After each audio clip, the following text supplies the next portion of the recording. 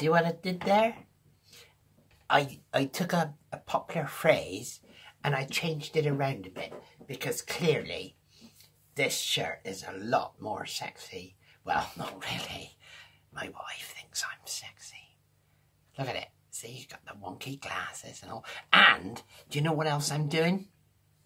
I'll tell you what I'm doing because I'm getting on a bit now. Can you see? I've decided to start growing a comb over before I needs it. Because, you know, all old fellas do it, don't they? They do in the end. I mean, there comes a point in your life where you needs a comb over, clearly.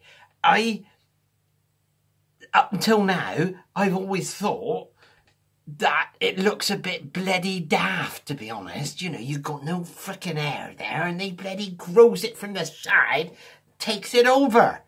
But, you know, just in case, because if I loses me marbles or anything like that, then I got it all ready. See? So I don't lose me marbles, lose me bloody hair as well, of course. I'm doing all right at the moment, though. It's just, you know, we keep zipping it at the sides with our little clippers. And it's absolutely fine. It's bloody fine. It's still growing. This is all mine, see? It's growing a bit bloody wild, actually. Got a little bit of a curvy quiff, which, you know, adds to the sexiness, I like to think, anyway. But anyway, so I'm just growing it so that if all of a sudden, oh, bugger, I think I'm doing it wrong. Because if I'm growing it from the top, it ain't going to be any good. If I loses it all on the top, then I got to grow it from here, and they grows it from their ears and it goes over. So I'm bloody wasting me time. Well, I'm still doing other things while my hair's growing, obviously. But, yeah, no, I needs to rethink that. Bugger, I'm here in the studio, look, I got pianos and stuff like that. I write songs. It takes me bloody ages, I tell you. Bloody ages. But it's nice. And while we got this kind of I haven't got a semi-lockdown, well, we got that, and we got to kind of keep out the way of people. Because I'm quite high risk, because I'm an old bastard.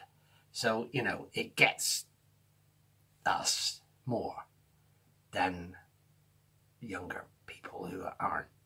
Anyway, so what was I saying?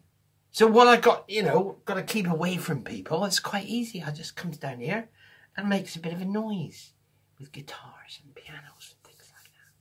I know it looks more like a farmer, but this is on a farm.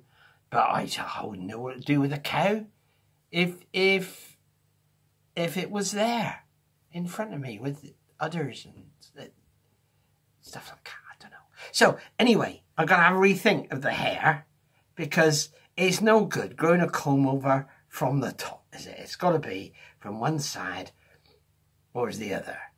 And you know, by the time I need it, I won't think it looks stupid anymore. I'll just think, wow, here's me walking about. Nobody knows I got no hair on the top because it's all combed over. They can't see that it's not. It's not like on the, you know, like proper on the top. They can't see that. What they can see is just hair. Bollocks, is it? It's stupid, isn't it? Yeah. You never catch me doing that. If I go bald, I'll go bloody bald. It's just, instead of having hair, it's not having hair, isn't it? Just having stripes of bloody thin wispy hair that when it gets windy and it comes all flippy floppy over like that and goes flapping around.